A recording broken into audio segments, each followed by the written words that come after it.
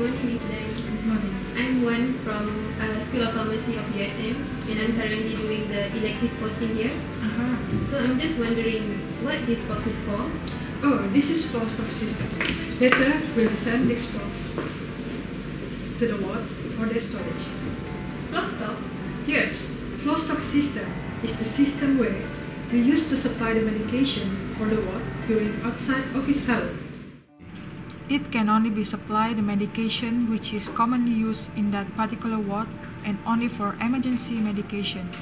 The pharmacy and ward must take an agreement on medication list, and this medication will be supplied based on the list.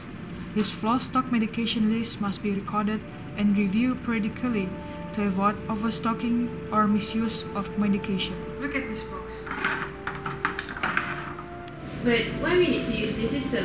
Isn't that we have supply to the ward with the unit dose trolley? Well, good thing about this system is that it allows the nurse to access the medication even during outside office hours. Imagine in a ward, a patient was diagnosed to have high fever and the doctor has prescribed paracetamol 500 mg to the patient. Then, the nurse can easily take the prescribed medication from the flow stock box and she can administer it to the patient without any delay. Well, that sounds good, but if that's so, anyone can easily take out the medicine from this box. Yes, that's the disadvantage of this system.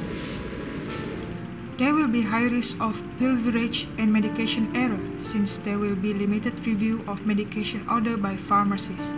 That's why the pharmacist must monitor the record of medication use. Well, the role of pharmacist is still needed, and it's important for us to understand that not all drugs will be supplied to this box, and not all the drugs can be used to be put into this box. Okay? Okay. Thank you, Miss Day. Welcome.